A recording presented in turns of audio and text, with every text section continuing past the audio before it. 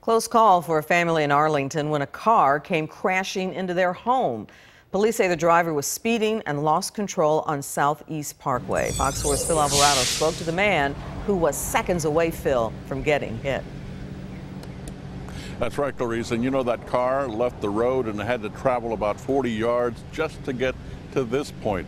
From here, it ripped through fences and then disappeared into the back of that house. 4 adults and 3 children were inside. Despite all that's happened, they still think luck was on their side. There's a lot to clean up, very little to salvage. I see a car, there's smoke everywhere. A BMW careened out of control through a school ground and between trees and utility poles. The car kept going through 3 fences into a backyard and through the back wall of a house all the way into the living room and kitchen.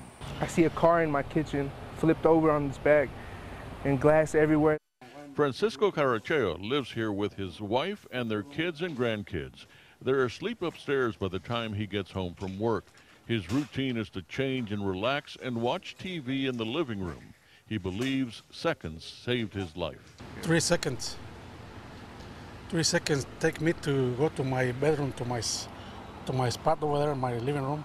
Grateful to God that my parents are alive and my dad is alive. Arlington police say the driver of the BMW was treated for minor injuries and arrested for DWI.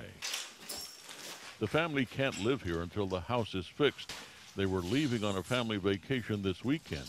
Instead, they're using the time to find a place to stay, knowing that's not the worst that could have happened. If the car would have traveled to the left, my mom was asleep, the car, I'm pretty sure, she would have been under the car.